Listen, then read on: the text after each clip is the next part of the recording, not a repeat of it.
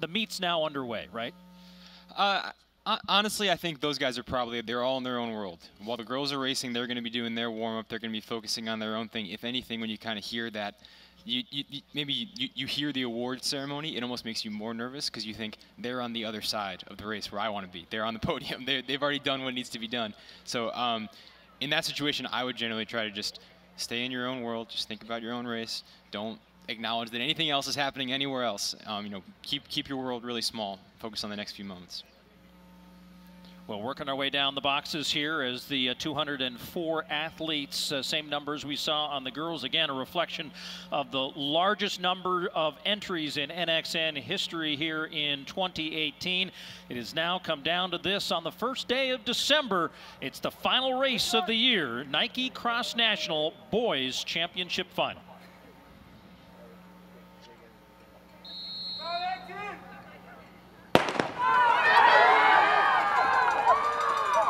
And the boys' race is underway here at Glendevere Golf Club in Portland, NXN 2018. Can you grab this? Yep. Just a wonderful wide shot picture here on this opening stretch of the race course on this golf course. Perhaps one of the flattest parts of the race, as they will definitely see the undulations here shortly in this early part of the race. And again, what we will not see in this boys race, I suspect, is anything close to what we saw in that first stage of the girls race, where we have one athlete, in the girls case Caitlin Toohey, that went out to the front. But a very strong surge as all of the favorites trying to get in position early on, and the rest of the teams beginning to lock into their roles as the team race obviously up for grab for those squads, and every place finishes matter from 1 to 5. Looks like Carter Cheeseman from Texas might be our early leader there in the light blue. This field, again, just like the girls, there's so much talent. There are 27 individual state champions in the race, and also 12 state team champions in the field. Now, the South region was kind of like the SEC this year, just everyone beating up on everyone else. I think it actually gives us kind of a hard time trying to figure out who really is the top dog in that region, and who's going to be a contender for the win, because those guys switch back and forth all throughout the year. So, Rich, is that Edwin Gomez out in front? I think it's 2:30. Indeed it is. So yes. The sophomore. I believe he was 3rd at the region, if I'm not mistaken. A little bit of a bold move here early on, and you know, I suppose you know, as part of race tactics, if you're feeling good on a given day, you know, potentially put yourself out there and try to create some space. And just as I tried not to predict that the early part of the boys' race would look anything like the girls, this looks a lot like what Caitlin Toohey did early on in the girls' race. Well, one of the interesting things that can happen in a race like this, which I don't think you would have seen in years past, you know, maybe 10, 15 years ago, is all these guys know each other so well. And they know kind of who they're looking for and who they're going to be competing against. And I don't think a lot of them would have counted Gomez in. Right. And so I think we'll see if they reel him back in here. But you could almost see a point where they think, oh, well, he's not a contender. Let's look at each other. And they give him a little more gap than maybe they should. And you can see his arm carriage definitely dropping here as the field begins to be swallowed and bring a reel back in. And you can just see the massive humanity right there. It's just amazing. Coming up at 1K, and you see there's got to be at least 120 kids within about maybe 6 seconds of the lead. Now, Jacob Hunter told us you can make or break your race in your first 400 meters. I'm not sure I agree with him. As you look at that field, I mean, from first to last, what is it, 10-second split? So you can make up a lot of ground if you can find a little room over the course of this race. And that's Nick Foster in 2nd from Michigan, Lower Peninsula Division I champion. He's signed for the University of Michigan. 4:05 on the track for the full mile. He's right there among the leaders. And on the inside there, you had Liam Anderson in the pink, Drew Bosley in the orange, and then Cole Hocker in the yellow. 3 of our favorites up front early. Everyone looking for position to run on the race course. Alongside them, following them along, is our Elliott Heath. Elliott? Yeah, well, you can tell even from the get-go here that it's going to be a different race makeup relative to the girls.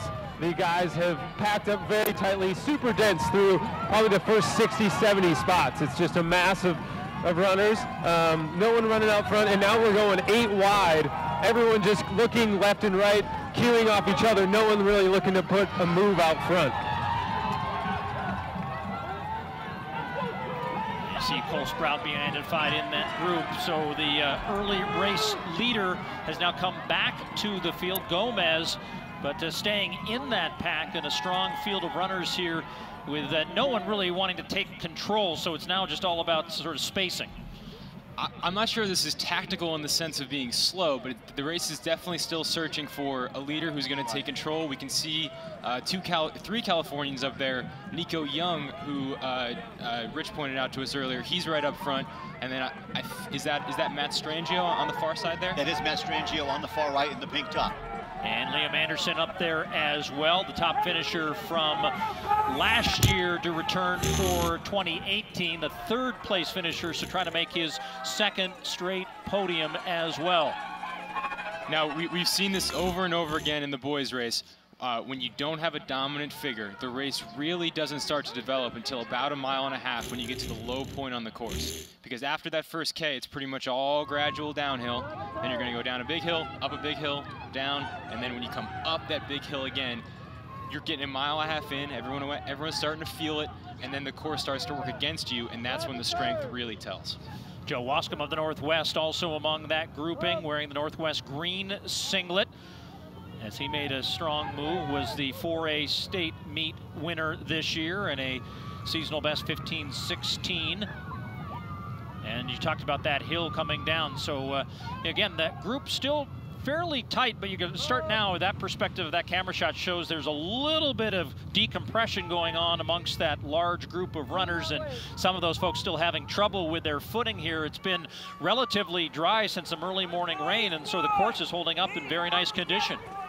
And we saw a succession of kind of dark pink jerseys, which I believe are the Temecula boys. Looked like they were packing pretty well, and in the early scores we're getting, it looks like they indeed got out pretty decently. Yeah, but on top right now, through that first mile split, it is Littleton of Colorado. That's currently your leader at 2:28. Our defending champions, Purcellville from Virginia, in second at 2:64. Temecula of California, third at 3:06. Wheaton South, Illinois, fourth, 3:72. And Manlius, 3:81 in fifth. Now, Littleton, I don't know if we talked in detail about them before the race, but they have two really good guys up front. And again, with the raw scores, that could be helping them a little bit. The question for them, it looks like probably their fifth guy got out pretty darn well if they're only at 2:28. Can he hold it throughout this race? I did confirm in between races with our lead, our chief timer, Sean Laughlin. These actually are not raw scores. These are actually team scores right here. So the reason we see these high numbers is just that massive humanity right now is just. But these are actual team scores with the individuals already pulled out. So Littleton had it's their 3 through 5 we felt probably held them back from being a real contender. They've gotten that well. Do they have the strength to hold it through the second tough part of this course? 4:43 was the split through the first mile for Strangio, Anderson, and Foster. Let's go back to the man running right alongside, or riding alongside the runners, Elliott Heath.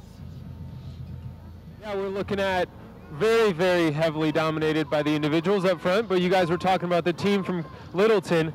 You see teammates 1-2 side by side there.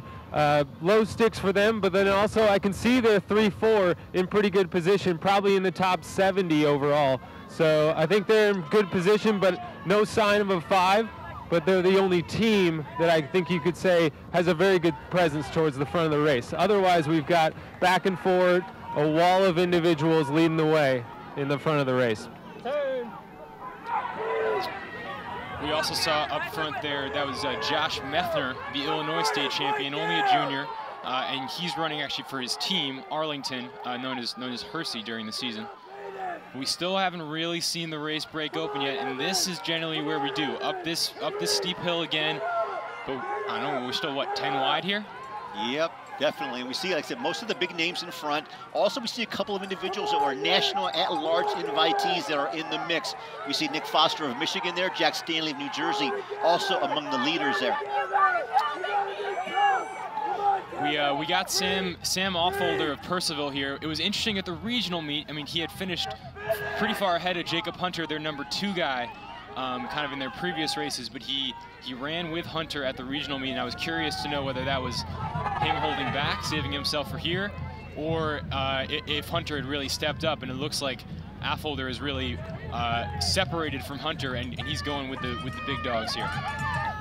Drew Bosley in that hip bib number 218 now, trying to make a little bit of a surge. You were saying, Chris, in that stretch they were all alongside. Now they begin to thin out and start to go maybe two aside as they'll make some turns here to the next stage of the race. We're well into the last third of the racing here at Glendoveer for a NXN title in 2018. And that team title up for grabs as well. We'll have some updates here on the standings and the second mile split here shortly. And that's Nico Young in the all-black junior from Newbury Park in California. And they were as national news in the last couple of weeks, with all the fires in California. They started right there in Newbury Park, so they were actually affected by those conditions for a couple of weeks. They actually had to leave the area to find training elsewhere. You see Cole Sprout right there, our pre-race co-favorite, as well as Drew Bosley, Liam Anderson. So right there, all the big names. Easton Allred right there, currently the middle of your screen from Denver, 299, also about third or fourth at this point in time. The deeper we get into this race with all these guys around, the more it's going to test them mentally. We saw last year we had three guys up front attacking each other, and it was the guy who didn't attack, who saved himself for the last 400 meters, Aiden Troutner, who won the race. So how many of these guys who've been dreaming of this moment since last year, their time to take the title, are going to get maybe a little too anxious, make a move where they should save it for the end? Because as my old teammate Haken DeVries used to say, good guys take a long time to die. Nico Young had the official first place position after the 2 mile split in 9:44. Behind him, Sprout, Bosley, then Anderson, the top finisher from a year ago, and Allred rounding out the top 5. Osting out of Massachusetts, who had been, again, among the favorites, was in that 6th position, still in that pack. But you can see right there, our 2 mile split, our top 8 are all within 1 second. And boding well for the Northwest squad, E.J. Holland, who's had a great tear of the last month or so in the Oregon State Championship out of the Ashland area, then won the border clash in that battle between Oregon and Washington. He's the tall figure in the green on the left side of picture, trying to keep the legs running there as they start to hit some of the hills again. Yeah, we haven't said his name all broadcast long, but no one has beaten him this year, and he may make us live to regret that decision to not feature him in the pre-race, because he's up there in contention. Now, definitely coming into the postseason, looking at from our committee, looking at invitations and so forth, and one thing that kept popping up also, just overall strength, was Evan Holland. He'd had no major victories, but looking at the data, just a very, very strong resume. So there you see Holland there, and we'll work our way back up to the front. Quickly check in again with Elliott Heath. This is starting to play out now. We've got some moves, serious moves being made. We got 3 wide here with two team members and 1 individual. Also in the top pack, let's see, we've got a Newbury Park team, Denver's number 1, and then Littleton still with 2 individuals, probably scoring in the top 10 for the team scoring. Still got Cole Hocker hanging on. Chris's pick there of someone that might, just respond to moves, and if he's there, he might have a chance to close well. But we've got it really starting to string out here on the front. Easton Allred from Denver, he's made the first decisive bid in this race. He's really made the race happen here in the last 2 minutes.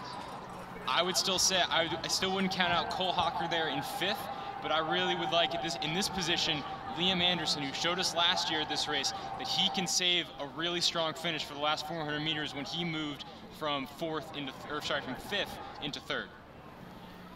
Anderson now in that 3rd position, twice the California D3 champion, the Stanford commit, maybe just kind of lying in wait here as they pass the 13-minute mark, working their way down to the southernmost point of the race course, working their way back towards the finish line. So we mentioned the fact that Easton Allred, your current leader, how he was ineligible for his high school team because he transferred this year, but now in postseason he's eligible to go ahead and run for his club squad. At the Libertyville Invitational, a big meet locally in the neck of the woods, Cole Sprout, probably the best runner in the country coming into the season, he won that race at the varsity level. Easton Allred ran a faster time from a non-varsity race. That's what people said, who is this kid? Well, right here he's basically showing he's got definitely plenty in him. We have Anderson, Sprout, and Allred. Now, Allred has to regather himself. He made that big commitment to make the move. He kind of probably felt like he was really making inroads, and now he's being challenged because at this level, you always have to have more than one move to make.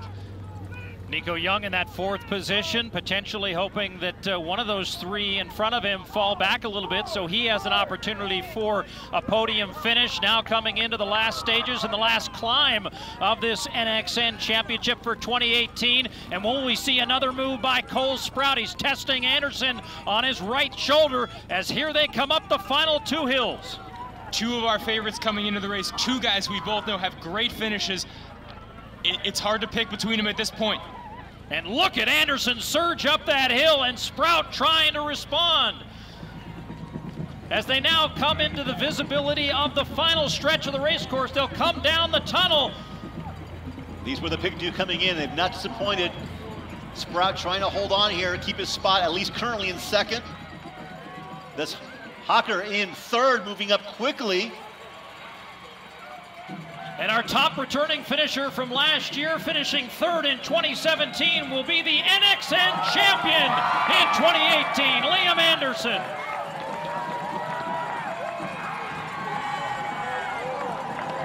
Cole Hocker with a strong finish there in 2nd position. And Sprout will finish in 3rd. That's our podium here in 2018. And now here comes the race, the finish for the rest. And for that team race and an NXN crown. Hocker really hawked down 2nd place there. I mean, that's kind of what we've seen from him all year long, that he's someone who kind of waits for that final straightaway. But Liam Anderson, he was able to have that great final straightaway while still pushing for McKay out, and that truly is a sign of a great champion. Well, and again, another case where that experience from a year ago has to have helped him in preparing for that last stretch. And the gear he found on that first of 2 rises up those last 2 hills was all the difference he needed to get ahead. And he really ran over the top of that steep section there, which is the key. It's not just how fast you run that 5 meters, it's how fast can you come out of it to run the next. Sustain that speed. Exactly. Yeah. You know, you hear so many coaches talk about, in a sense, pointing toward the end of the season. I kid you not, I have not seen a coach in all my years in the sport that has a better focus on their athletes on just de-emphasizing anything, including state really to some degree. It was all about Liam Anderson. It was all about nationals and winning nationals. That's what their whole focus was from day 1. As we look at the teams coming through, I noticed that Percival, there was a guy in between Offolder and Hunter for their team. Offolder was a bit back where we expected. So that either means they had a great day, they had their 3-4 step up to run with their 1-2, or their 1-2 were off, and they'll be a little bit worse than expected. So we'll wait with great anticipation for those team scores, because I think it's going to be a really tight and competitive battle. Those team scores will be held and revealed as we welcome the top 3 teams to the podium here shortly after the presentation of awards for the top 3 finishers here at NXN 2018. Liam Anderson will pick up the hardware for the 2nd straight year. The trophy will be a little bit bigger in 2018 as he will take the NXN crown. American Fork group regrouping, and you know, this again, this whole finish on empty is just a great reflection of what these athletes are going through here in this final moments. But Liam Anderson looks very happy and satisfied on a great run around this race course at Glendoveer. He will be our NXN champion, and we'll hear from him shortly. It's just such a special thing, and the sign of a really special athlete to, you know, be the top returner, have all that pressure. We've heard him talk about it. This is just what he's been thinking about for 365 days. And then to come in and execute your best race on that day that you've been thinking about for so long, when there was so many opportunities to maybe place a step wrong, make an inopportune move. Really mature, really special race from Anderson today. And Chris, from a reflection standpoint, you know, a decade now removed of winning yourself, what would you tell your championship self in 2007? What did that do to help shape, guide, or motivate you? Anything that you remember or reflect on that, thinking about it 10 years later? You know, I mean, what I would just tell any of these kids, and I hope that I did this enough at the time, is just treasure this moment. It's special. You have great dreams for the future. You're planning out, I'm going to do this, this, and this, and this. But tomorrow is uncertain.